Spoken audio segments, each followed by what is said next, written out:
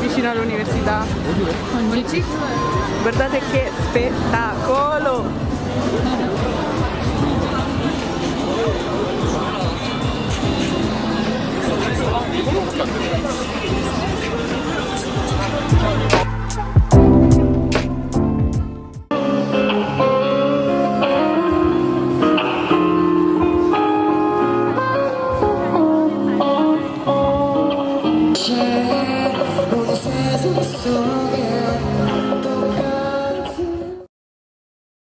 Allora, buongiorno, dove stiamo?